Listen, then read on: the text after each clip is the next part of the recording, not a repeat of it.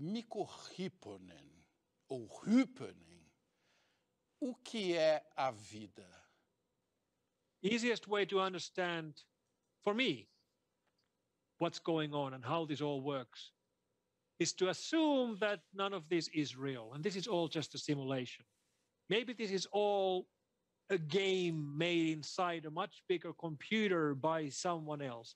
That would explain a lot. It would explain why we have, mathematical constants in the math, because it's all programs. Of course, there would be mathematical constants. It would explain nature and how basically all trees are clones of each other using fractal algorithms inside of them.